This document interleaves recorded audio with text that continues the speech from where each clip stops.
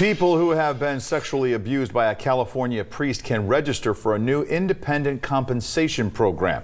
The Archbishop of Los Angeles, Jose Gomez, said it doesn't matter when the abuse happened. A victim can register at any time. Victims of priests in the Diocese of Los Angeles, Fresno, Orange, San Bernardino, San Diego, and Sacramento can register with a group that's independent from the church and run by an oversight committee. Funding will come from the self-insured reserves in the Archdiocese. Similar programs already in place in other parts of the country.